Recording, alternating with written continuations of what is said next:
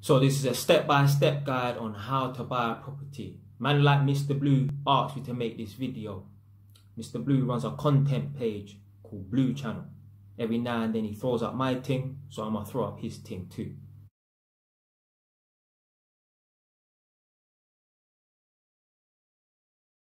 So make sure you follow his thing. I'm gonna at my man in the description box below, yeah? Step 1, get into the right frame of mind. Now I made a similar video to this in the past, talking about how young people can get on the property ladder. In that video I was talking about the mindset. That's the most important thing. If you have the wrong mindset, you ain't getting onto no property ladder. You can forget step 1 or step 2. All of this wearing Balmain jeans, Balenciaga trainers, driving a Mercedes when you don't need to, you need to stop that. That mindset, that needs to go. If that's your mindset, I want to wear AP watch or Rolex. So I'm watching videos online. Man, I'm talking about man are getting legit money. 80 grand coming in, 100 grand coming in. And they're thinking about buying a 35 grand watch. Are you serious? Getting in the right frame of mind means you need to make sacrifice.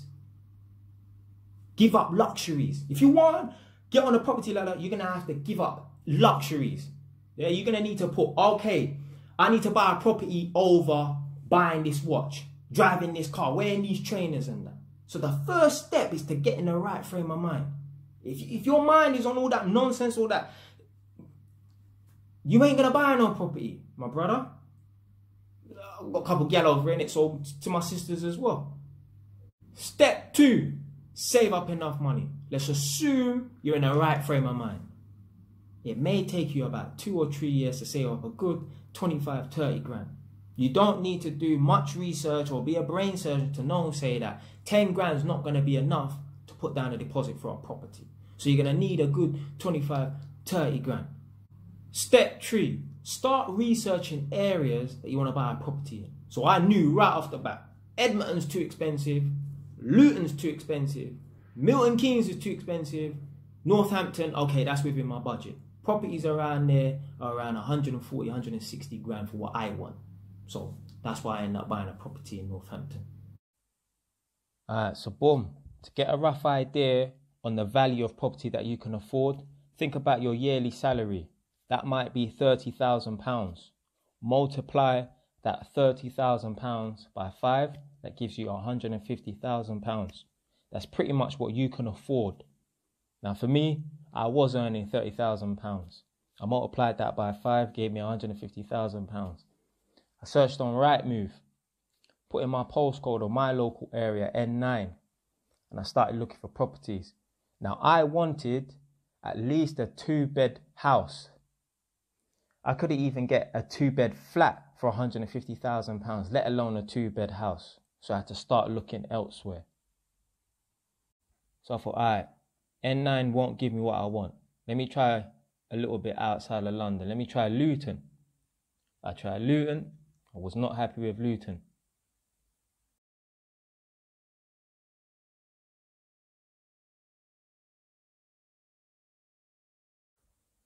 Okay, let me go a little bit further up north.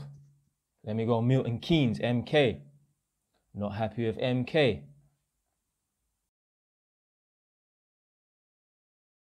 And then I remembered one of my brethren, he owned a property in Northampton. I went up there to do some work. I thought, let me try Northampton. I know it's further out, but I need to get my hands on a property. Let me try Northampton. And then I discovered Northampton properties were within my price range. Step 4, find yourself a mortgage lender. Now you can go on the internet and you can go to Barclays, HSBC, Santander, Halifax, all of them. They will all give you a mortgage. The only thing is it's very time consuming. If you approach a mortgage broker, they act like an agent. They go out and find you the best deal. The only thing is they may charge you a fee, 300, 500, maybe £1,000. Certain times they don't even charge you. Certain times they charge the actual lender, i.e. the bank, HSBC, Barclays. So if I was you, to make your life simple, I'll go and find yourself a mortgage broker. So yeah, just go into Google, type in fee-free mortgage broker, and they'll give you a list of different mortgage brokers that do not charge you a fee. More than likely, they actually charge the lender the fee, i.e. the bank, HSBC, Barclays, Santander.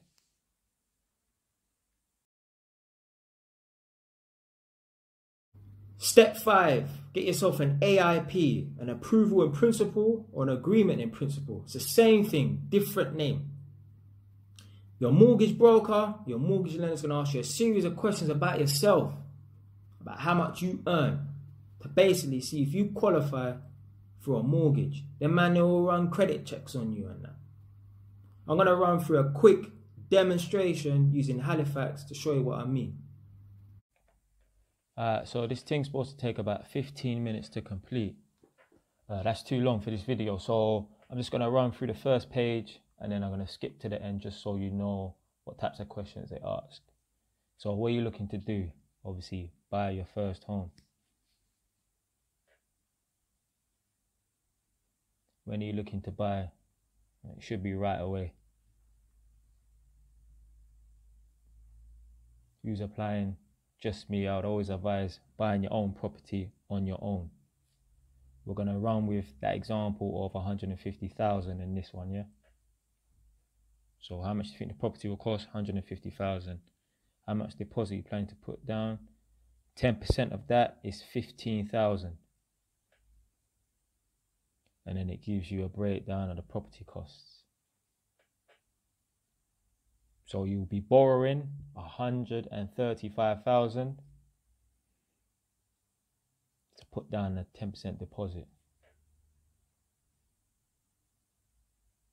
And they ask you about your deposit. Where are you with the deposit?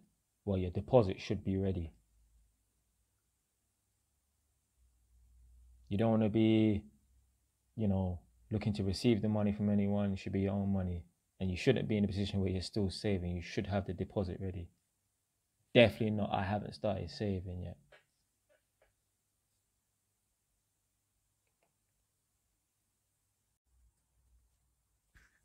So at the end of the application, you get to this review page and you can basically go through and check the answers you submitted to the application. Now, the whole point of the agreement in principle is to make sure you're eligible to get a mortgage. Something as silly as not having stay in this country is going to disqualify you. So they ask you a lot of questions, a lot of personal questions and that. And once you get to the end of it, it takes about 10-15 minutes.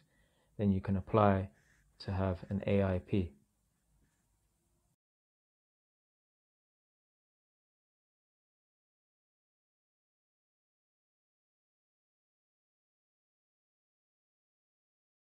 Step 6, start looking for properties. I like to use Zoopla for this.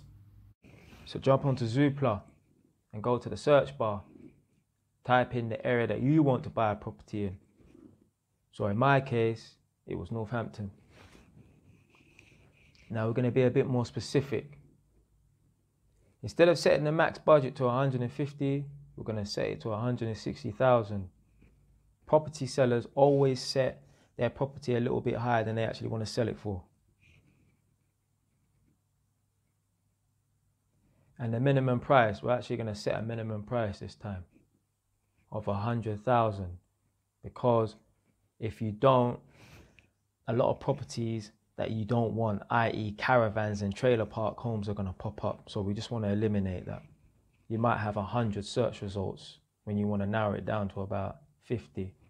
Property type, house, bedrooms, 2+, and then search.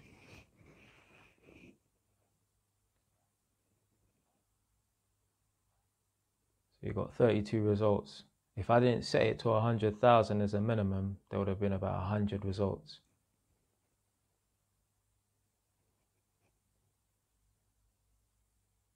So you got a nice little one here, 2-bed, 135,000. 2-bed, 160,000. Now obviously the seller may be willing to negotiate on that price. Another nice one here, 150,000, 3-bed.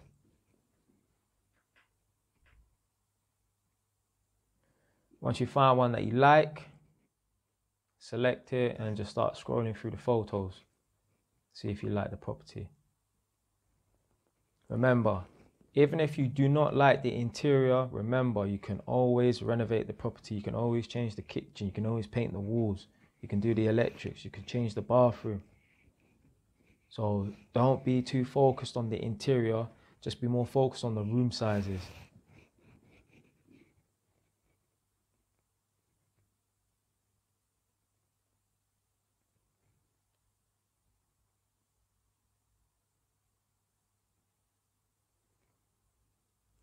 And if you like the property, book a viewing.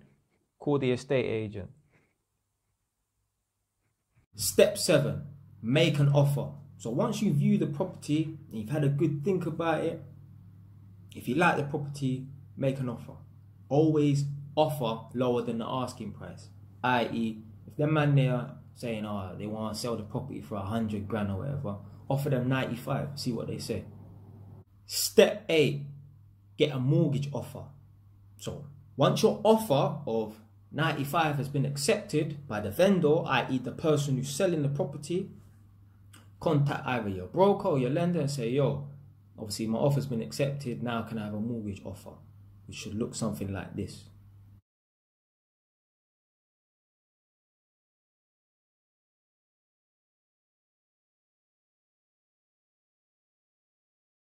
Step 9. Once you've got your mortgage offer, now it's time to hire a conveyancing solicitor. This is the person who does all the paperwork for you. They do searches in the area and that land registry. They make sure everything goes smoothly. So to find yourself a conveyancer, go to Google and type in conveyancer comparison. And then go to conveyancing index.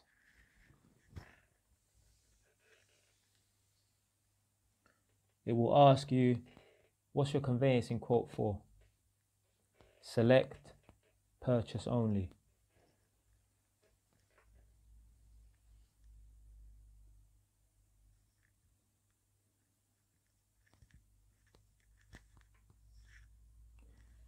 Then it will ask you questions about the property. Fill out all the information correctly, and then it will give you a quotation.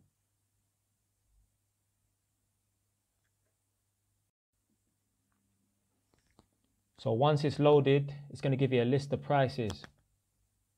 Obviously, starting with the cheapest. So the cheapest here is 641, which is really cheap. To be fair, you should be looking to pay around £1,000 for conveyancing. That's sort of like the going rate. So 1,140 is average. Valuation time. This is not even a step. This is a part of the process. During the conveyancing, when the solicitor's doing all the paperwork and that, this could take a month and a half, quite a long time. The lender wants to do a valuation on the property. The lender, the bank, i.e. HSBC, Barclays, Santander, they send an agent to do a valuation on that property that you want to buy. They want to know, say, that property is worth 100 grand. Because it's happened in the past. There's been man out here who, they've got a property that's actually worth 100 grand, but they want to make a bit of extra profit on it. So what they do is they list it for 160, tell their brethren to go and buy it. With that extra 60 grand that they get for that property, they break their brethren off 20 grand. Bare people have done it in the past. So obviously now, the banks, the lenders, they put a stop to that. Step 10, you got to transfer over your deposit before you sign the final contract. When I done it the first time, I had to transfer over 13,600 to my conveyancing solicitor. Boy, I was shook, you know. Imagine having to send over 13,600 to someone that you don't know. Someone you never met before. Someone who you just speak to them over the phone. My conveyancing solicitor sent me an email saying, yeah, you need to send us over the deposit, 13,600. This is the branch, Barclays in central London. This is the account number and this is the sort code. Use this reference. You know I was going to go down to that Barclays branch in central London, you know. I thought, you know what, before I do that, let me go Edmonton Green. There's a Barclays branch there. I went to Edmonton Green Barclays branch. spoke to the clerk inside the bank and explained the situation. I said, listen, I'm buying a property. I don't know the man. I don't really trust us transferring over money like that. I've seen a couple programs, a couple scammers and hackers have hacked into people's accounts and, you know, sent people emails and said, yeah, send us this money for this property, and woman can't get back the money or nothing like that after the people have robbed her. Explain the situation. I said, listen, can you verify that my man actually works for this solicitors? I gave them the account number and sort code. I went through the list of names and his name was there. Once I saw that, I was confident to transfer over the money, and I did so. About a week later, I went down to the solicitor and met him for the first time and signed the contract, and that was that. Step 11, pay any remaining conveyancing solicitor's fees and pay any applicable stamp duty. Right, so this is what I meant by applicable stamp duty. If you are a first-time buyer, look in the middle column where it says normal rate. If your property costs 150,000, 300,000, 400,000, you have no stamp duty to pay. There is no stamp duty to pay on properties less than 500,000. But even if you are a first-time buyer, look at the normal rate. Look at the middle column. If your property costs more than 500,000, i.e. 550,000, that extra 50,000, you have to pay 5% stamp duty tax on. Step 12, get home insurance, protect your yard. Your yard might burn down in a fire, might get subsidence, a tree root from outside might lift up the floor and that. Get home insurance, man. You need to protect your investment. To find the best deal on home insurance, type in home insurance comparison on Google. Go to comparethemarket.com. Now they're going to ask you a series of questions. Be truthful. This ain't your car insurance. This is your home insurance. This is important. Be truthful. And once you completed all the questions truthfully, then they'll give you a quotation. And as you can see, you can expect to pay less than £200 per year for your home insurance. It's definitely worth it.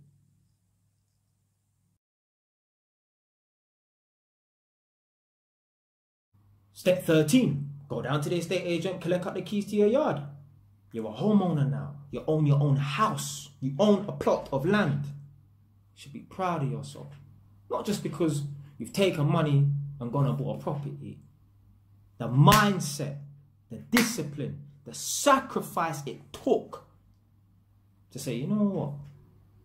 Instead of going out there and buying foolishness, I'm going to buy something positive, something long term.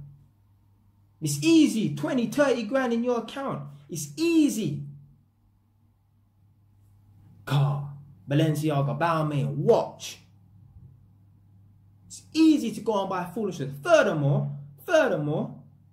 if you're into that nonsense, Balmain, Gucci and all this, you're even going to have 20, 30 grand in your account. You know why? Because you're going to spend it on foolishness. So, that's an achievement. Because it takes a period of time and sacrifice to accumulate that amount of money and not spend it on foolishness. Way easier to go and say, you know what, let me go and buy all this nonsense car and that. Much more difficult to say, you know what, that's going to wait. I need to buy a house first. I need a roof over me. I need my own property. Don't get it twisted though. You can have a luxury car and a nice house. You can have both, you know. But only if you buy one of them first. And that's a house. Stay wise.